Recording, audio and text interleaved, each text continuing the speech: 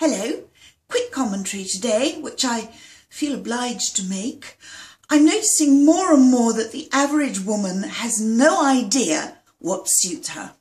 She's no idea what actually makes her look her best, which is distressing to say the least. Colours, style, hair, makeup, accessories, you name it.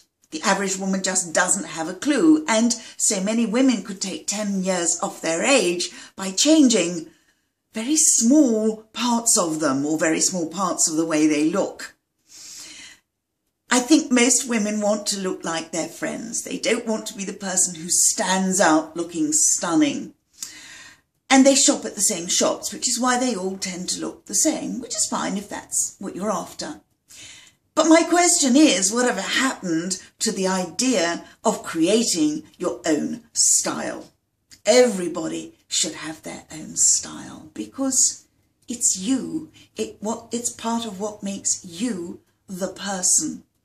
So I'll be back tomorrow with more words of wisdom, again about attitude and style. In the meantime, enjoy the rest of your day or the rest of your evening or whatever it is you're enjoying, and I'll see you tomorrow.